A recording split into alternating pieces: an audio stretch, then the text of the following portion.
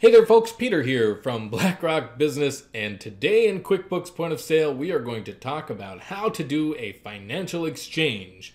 If you've seen in a previous video, we showed you how to hook QuickBooks Point of Sale up to QuickBooks Financial, otherwise known as QuickBooks Desktop, and today I'm just going to show you how to quickly do the financial exchange, and this will push over all of the statistics and numbers and all of the information from Point of Sale to your QuickBooks accounting.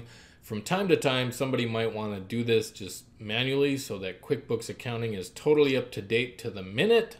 I'm going to show you how to do that in a moment, but first I'm going to have you click on the link on the description down below. You're going to go over to our QuickBooks Point of Sale Facebook group.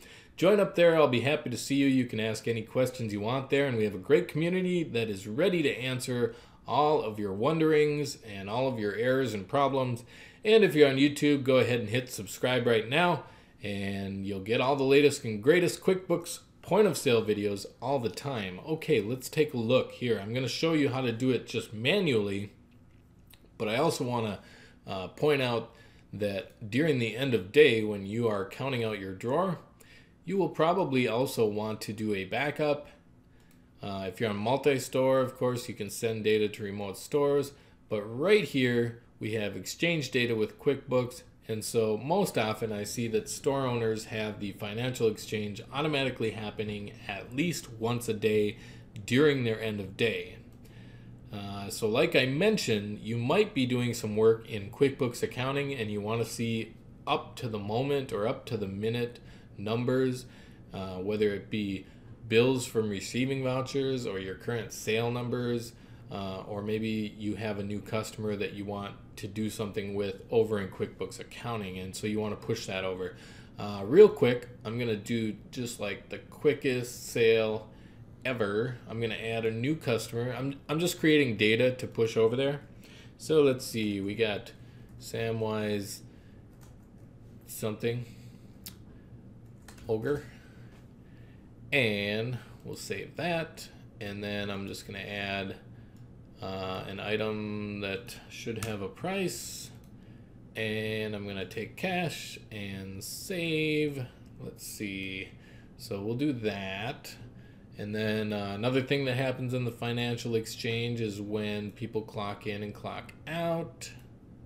Clock in, they have a password. I think she does not. Yeah, sure.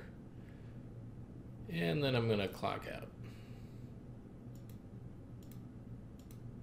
Okay, so I've created some data to push over to QuickBooks Accounting. Now I can go on the financial menu and I can say update QuickBooks Desktop. In other words, what that is doing is a financial exchange. It is probably going to be very fast here, but it's going to, as soon as it hooks up to QuickBooks in the background, it's going to push over any new information that has not already been pushed over to QuickBooks Financial.